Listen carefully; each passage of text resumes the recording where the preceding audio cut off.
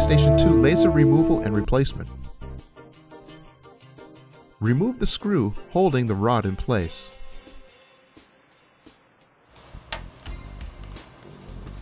Lift the rod and slide out.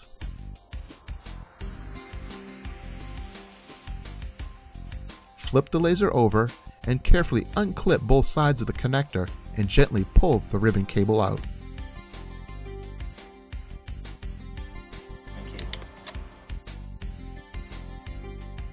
For the 5000 model, release the metal clip by pushing down, and with the second screwdriver, pry forward and lift up to release the clips.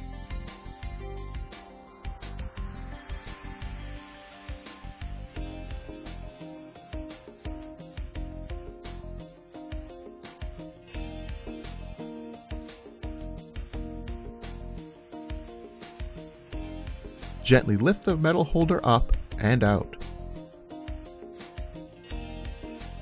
Be careful not to move the two white plastic gears shown here and here.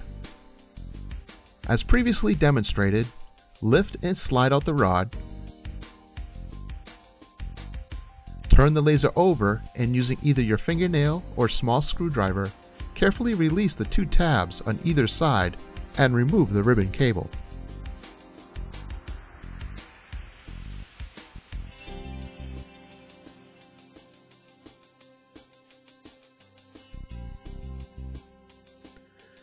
To install a new laser, simply insert the ribbon connector until flush and lock the tabs on either side until secure.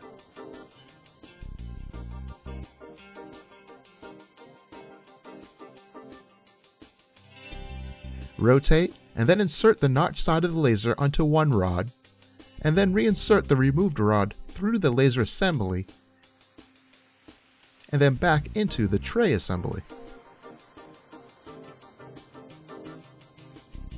Replace the metal clip by inserting at an angle and matching the holes to the notches and pressing down, being sure to snap both tabs back into place.